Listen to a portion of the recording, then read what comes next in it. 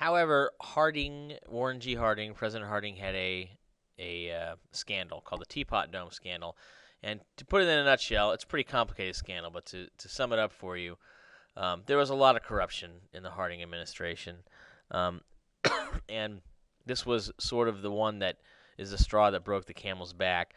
The Secretary of the Interior, who was appointed by the president, approved by Congress, was caught taking a $300,000 bribe to have an area of a national park, which was known as a teapot because it was a strange shaped hill, to have that part of a national park developed by private developers, and he was going to sell off the rights to that because he took a huge bribe, and it harmed the Harding administration. Then Calvin Coolidge was elected, another Republican. And Calvin Coolidge believed in laissez-faire politics. Laissez-faire is a French word which kind of means hands off. And really, laissez-faire politics means the government's going to stay out of the way of business. Hands off government. We let business do what it does. What's good for business is good for America, they used to say during this time period. And one of the things they did was create the Kellogg-Briand Pact. This was a foreign policy pact. In this foreign policy agreement, 15 different nations pledged not to use the threat of war against each other. The thing about pacts and agreements is people can ignore them. And the problem with the Kellogg-Briand Pact is there was no way for it to be enforced. Nobody said, if one of these nations does threaten war against the others, then the other 14 nations will punish it. There was no punishment involved. It was just a pledge, just a promise that we're not going to do this. For business in America, it was pretty good. There was a lot of money floating around, particularly in the middle class and the upper class. You can see some advertisements of the time period for fashion. And America, the economy in America slowly became a consumer economy, which meant that if people were buying things and consumers were spending money, the economy was strong. And this was a time when consumers spent a lot of money.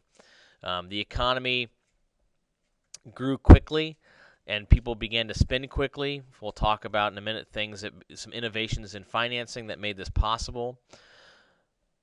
One of those things is credit, which meant that you could open up a line of credit at a store, and you could use an installment plan, and the customer pays regular amounts over time. No such thing as credit cards yet. That would come eventually within 20 years. But this is just credit at a store where you would open a line of credit. They would have a credit department that would keep track of those accounts. Electric power was now being delivered to most homes in the United States, and that opened up a lot of opportunities. If you look at this top right, this is a toaster, this is a lighting fixture, a refrigerator, a waffle maker, a clock, another toaster, a dishwasher, coffee maker. Do not know what that is. Washing machine, mixer, lamp. So you can see all the different things that were available to housewives, and this is a refrigerator with a compressor on top. Here's a washing machine. They didn't have a dryer yet, so you just squeezed it through this thing. Appliances were in demand, and whatever you could make to make the home more modern, to make it easier for the housewife, people bought those things. And it was made possible by wiring in the walls, by electrical wiring. There were still pockets of the United States that did not have electricity, particularly in rural mountain areas. But if you lived in the city, you were wired. Let's give you an example. In 1925, only 4% of farms in the United States had electricity.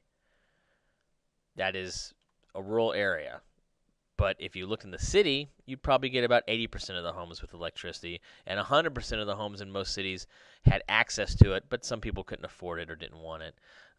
The company that benefited the most, which became the largest corporation in the United States, was General Electric.